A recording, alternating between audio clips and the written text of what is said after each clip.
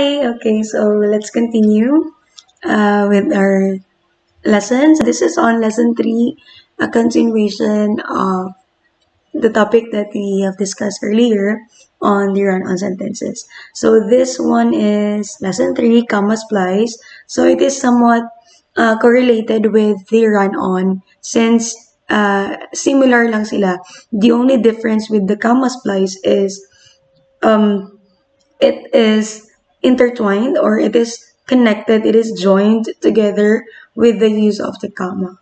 Okay, so let's start with the comma splice. So, comma, i-break down muna natin tong dalawang word na to. Comma is, alam naman na natin yan, a punctuation mark that indicates a pause. And then, splice, ang meaning ng splice is to intertwine. Ginagamit ang splice sa paggawa ng mga tali, ropes. So, parang binibraid mo yung certain ends, ini-intertwine mo, ini-interweave mo yung isa't isa. So, you somehow connect it. So, ang ibig sabihin nun, kung i-join na natin to, connect natin sa grammar, comma splice is, splice meaning connect, diba? So, two independent clauses that are connected with the use of the comma. So, the only difference is the comma. So, same lang din sa run-on. Yung run-on kanina, too much information, two independent clauses without punctuation marks. Well, dito sa comma splice, may punctuation mark, pero with the wrong use of the comma. Okay? So, kaya siya tinawag na comma splice. So, at the end of this lesson, you will be able to differentiate comma splice from a run-on sentence, determine ways to edit comma splice, and fix comma splices. So, writing is a language in and of itself. So, which means in order for it to be effective, it must follow certain rules. So, lahat naman natin ng bagay na ginagawa natin sa ating everyday life, it requires us a certain rules and pattern to follow. So, these rules ensure that the reader can interpret the message. So, sa lahat ng ginagawa natin, to be able to share the message correctly or to share the message as much as you wanted it to be, you need to have, dapat nanggagaling talaga sa'yo yung proper construction and yung proper na pag-release mo ng thoughts mo in order for you to be in order for you to have a coherent and purposeful conversation with each other. So, yun nga, writing is a mode of communication and it is really important to be tawag doon, to be specific on the certain rules, especially on the grammar. So this is why we have punctuation. So one important punctuation mark is the comma, which indicates pauses between parts of a sentence. So unfortunately, since commas are commonplace, they are also used incorrectly quite often. So one such error is called a comma splice. So, ayun nga, ginagamit natin ang comma halos sa lahat ng bagay, but sometimes we tend to overlook and overuse it, kaya nagkakaroon ng error, and this is the comma splice. So yun sasabi ko kanina na two independent clauses that are incorrectly joined by a comma. So let's look on these examples. So tingnan natin. My sister celebrated her birthday last Friday, comma, it was a lot of fun. Netflix is in thing now. Everyone has subscription to it, I guess. So, kung napapansin nyo, may breakdown ng sentence, but with the use of the comma, you have that certain pause, but you still have this feeling na something is missing. Okay, so let's move on now on the ways of correcting a comma splice. So the first one is to add a conjunction. So napahapiwan na natin yan kanina sa run-on sentences. So napahapiwan na natin yung coordinating and ating subordinating. Coordinating is the fun boys, while subordinating yung because, when, if, since, although, though, yung mga yan. So the first one is Ayan, tinan natin yung example. Jamie took the IELTS exam, comma, she was planning to move to Canada next year. So, ang ginamit niya to break down is the comma. So, napansin natin na it needs a certain word to connect the she was planning to move to Canada to Jamie.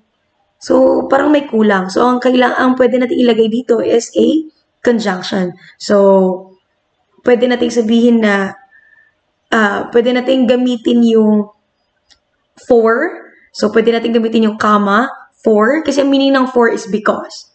Okay? So, pwede rin nating gamitin itong sinabi dito sa pangalawa na because. So, yan yung subordinating. Hindi na niya kailangan ng comma, di ba? So, kung ayaw mo nang gamitin yung comma, use the because. Pero if you want to use the comma, to retain the comma, use the fanboy, which is the for. It has the same meaning. Okay, next. My sister celebrated her birthday last Friday, comma, it was a lot of fun. So, ang ginawa dito, connected it was a lot of fun to the birthday, to the event. Okay, so you need that certain coordinating conjunctions. You need to coordinate this sentence to the first sentence. So, gagamitin natin sa fanboys is the end. So, my sister celebrated her birthday last Friday, comma, and it was a lot of fun. Okay, so, very easy na lang siya pag na-master niyo na yung coordinating and subordinating conjunction. Again, coordinating, you need the comma. Yung sa fanboys natin, comma first before the fanboys. But when you are using the subordinate conjunctions, no need for the use of the comma. Okay? So, let's move on to the second one. Change the comma to a semicolon. So, napapayawan na rin natin yan kanina. Sabi doon, sa run-on, semicolon, hindi natin ginagamit ang semicolon to indicate a period. Okay? So, dapat correlated with each other pa rin yung sentence for you to use the semicolon. So, naituro ko na rin kanina sa inyo, di ba, yung the use of the transitional words. Yung however, moreover, even though, yung mga yan. So, in this example, it has the however na. Okay? So, Kendra offers various products online. Comma, her mother, however, doesn't support her business. Kung titingnan natin, parang wala nang mali. Parang, kung ikaw yung normal na writer, kung ako din yan, I would construct my sentence that way. But, for it to be grammatically acceptable and grammatically correct, you need to have a parang certain breakdown of it. So, para makapause and mas clearer yung sentence mo if you can see the semicolon and the pause. So, alam mo na this is the first part of the sentence and this is the second part.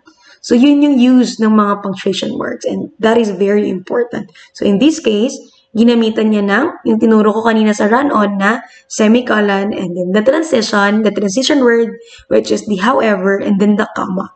So, do not forget, if you will use the transition word, semicolon first, and then transition word, and the comma. Okay? So, the corrected sentence is, Kendra offers various products online, semicolon. However, comma, her mother doesn't support her business. So, kung babasahin ko in a normal way, Kendra offers various products online.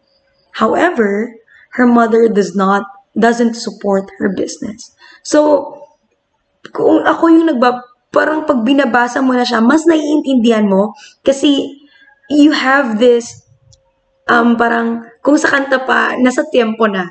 So, parang, nakukuha mo na yung proper tuning and proper rhythm nung sentence mo. Kaya, mas nag-grasp mo na yung intended meaning of the sentence. So, yun yung ibig sabihin nun. That is why, very important na malaman natin itong mga errors na to. And then, the last one is I think the most easiest way na para i-correct ang comma splice. And that is to make separate sentences. To make separate sentences, parang tulad lang din dun sa run-on na you need an end punctuation. So, and punctuation, we have period, question mark, and the exclamation point. For in this case, babasahin natin yung example. Computers nowadays become a necessity, comma, the pandemic really caused so much change. So, to make a separate sentence, you need a period to end the sentence. Okay, so in this case, it has two independent clauses. So computers nowadays become a necessity, period. The pandemic really caused so much change. So kung babasahin ko siya in a normal way, computers nowadays become a necessity. The pandemic really caused so much change. So, yun, medyo nakakahinga na yung mga sentences mo, and it is clearer for the audience to really comprehend it in the way that you like. Then the last example is Netflix is the in thing now, comma. Everyone has subscription to it, I guess. So, yun. Ang ginawa niya is, nilagyan niya ng period yung, kasi kung titingnan natin, parang tatlong sentences siya. But the I guess is parang a continuation of the everyone has subscription to it, I guess. So, ang ginawa is, the best way to correct this one is to put a period, and yun yung ginawa. Netflix is the in thing now. Everyone has subscription to it, I guess. Ayun. So that's the end of our lesson. Napakabilis lang since napahapiwan na natin yung run-on sentence. Again, these two are somewhat similar to each other. And I really hope na you have learned something, and I really hope na you could practice more, research more on the sample sentences, and in that way you will be able to practice and keep an eye on these little errors na hindi natin namamalayan. Okay, so I'll see you sa ating next topics. I hope na ayun, this is somehow useful to you, and yeah, I'll see you. Have a great day ahead, and I'll see you sa ating next topic. Bye. God bless you.